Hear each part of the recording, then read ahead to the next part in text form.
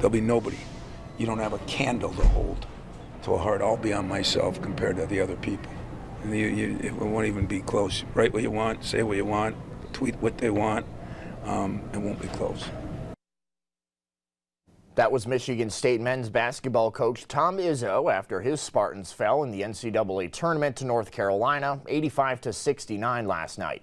News 10's Seth Wells and Joey Ellis have more from outside the Spectrum Center for us. Guys, good morning.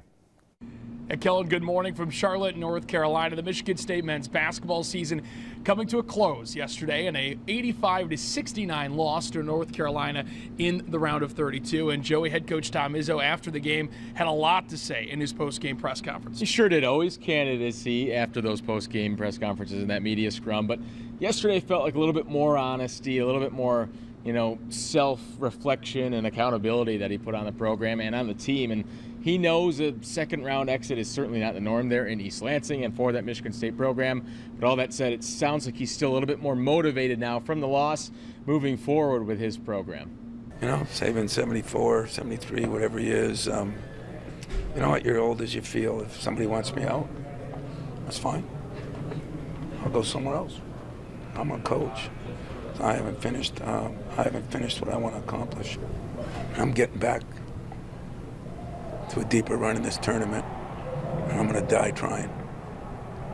And obviously the senior class meant so much to this program, been through so much with Tom Izzo, and he wishes he could have them back for another year. Maybe some could still be back. However, a lot of them pretty somber in the locker room, deservedly so afterwards. Yeah, and you expect a somber locker room after a season-ending loss, but especially for the seniors who have put on the Michigan State jersey for the last time. We talk about a guy like Malik Hall who's been through everything at Michigan State. We talked with him and some of the other outgoing seniors. I'm blessed. I wake up and thank God every morning for it. It's an opportunity that not a lot of people get. There's probably millions of kids out there that wish they could be in my shoes and be in this situation.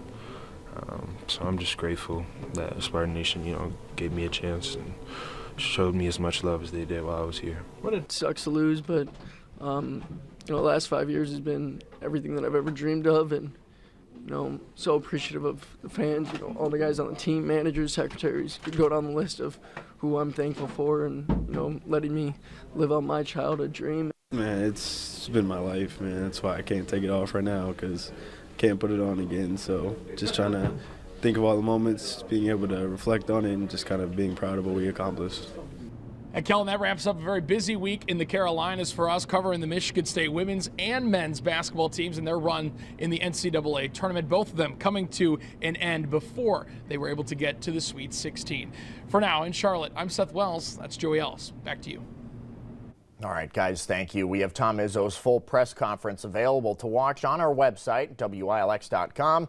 There's also more reaction from the Spartans in the locker room.